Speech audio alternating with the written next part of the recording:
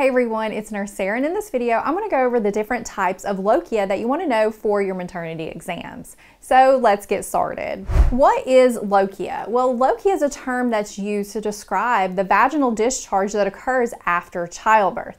And as a nurse, it's essential that you monitor your patient's lochia during that postpartum period because it tells us a lot about what's going on with our patient. A couple things it's going to tell us is, are they going to experience postpartum hemorrhage? How much vaginal discharge are they putting out? What does it look like? Do we have large clots?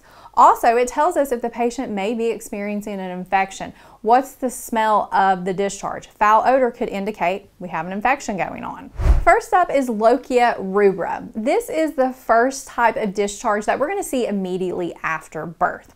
And let that word rubra help you so you can remember the color of this drainage. Rubra is Latin for red. So here's an example of what it can look like. It's going to be like bright red and have small little clots in it. It lasts about 3 days postpartum, and you're going to see it postpartum days 1 to 3. So what are those characteristics of this type of lochia? It's going to be a heavy flow that covers one pad about every 1 to 2 hours during those first 48 to 72 hours. It will have an odor similar to monthly menstruation, so a slightly metallic smell.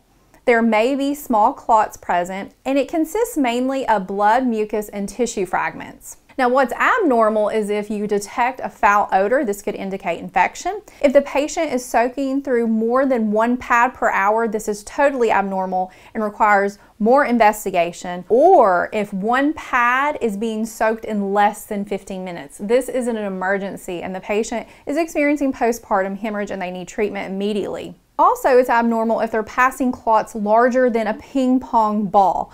This could indicate retained tissue or a complication like a hemorrhage. Next is Lochia serosa. This is a pinkish brown discharge, and it's going to last anywhere between 7 to 14 days. Therefore, you're going to see it on postpartum days 4 to 10, and it's going to have the following characteristics. A moderate flow that will cover 1 pad about every 4 to 5 hours, but decreases in amount over a few days. It will be odorless or have a slight sweet odor. Little to no clots will be passed, and it consists mainly of fluid, hence serum, old blood, and mucus. During this time period, what would be abnormal is that you start to see an increase in the amount of flow because this time it should start decreasing.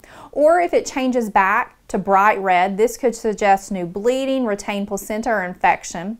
There's an increase in the number and size of clots passed, and that it has a foul odor. This could indicate infection. And then lastly is Lochia alba. So when we start to see this type of drainage, that tells us we're getting towards the end because once this drainage goes away, the patient shouldn't have any more drainage until their next monthly menstruation cycle. So take a look at that word alba. Alba is Latin for white, and this is sort of how this drainage looks. It's going to be a whitish yellow.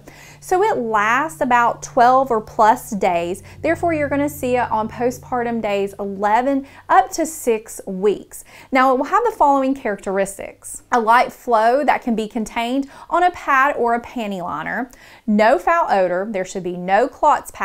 And it's mainly going to consist of mucus, white blood cells, and minimal to no blood. It would be abnormal if during this time period we have an increase in the amount of flow. It changes in color, like it goes back to red or any unusual colors, and there's presence of clots. Okay, so that wraps up this review. Now, if you're taking maternity nursing and you're looking for a study guide to help you understand some of those most tested topics, you may want to check out my newly released study guide on maternity nursing. You can get digital copies at nursesarah.com or a paperback copy like this on amazon.com.